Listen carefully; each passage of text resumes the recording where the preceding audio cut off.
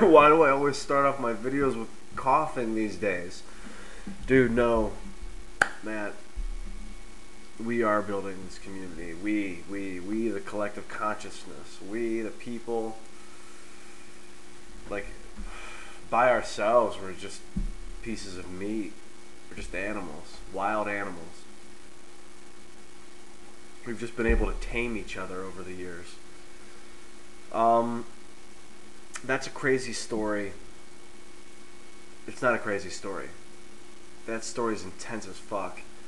But what you said about the reason that you didn't get that job is because you hit the ground, I don't know. I take issue with that.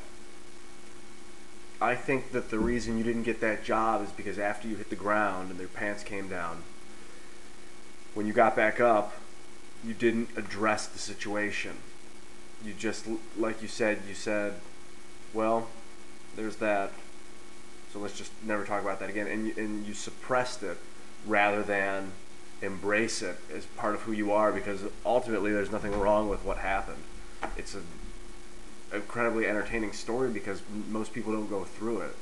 So people get to kind of imagine what it would feel like to have that kind of embarrassment or that kind of, intense. But you got to talk about it afterwards.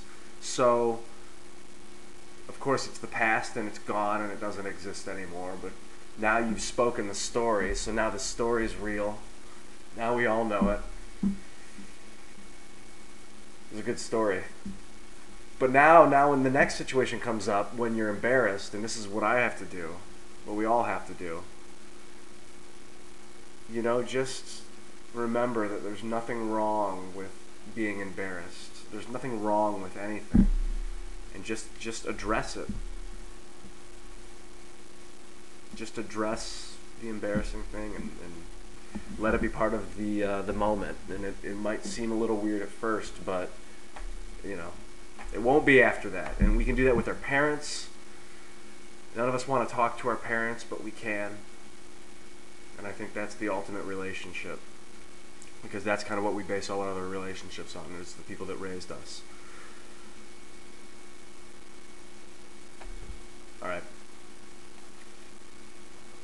In fact, I would say go so far as to seek out a conversation with your parent or parents and express to them your feelings about whatever the most painful experience you ever had with them was. And tell them exactly what you feel, because if it's painful because you haven't told them what you feel. I say you. Now, I don't know, what do you guys like to hear more? When I talk about me and what I need to do, like I need to talk to my parents, or when I talk about you and I'll say, just go do this, go do that. See you, Matt.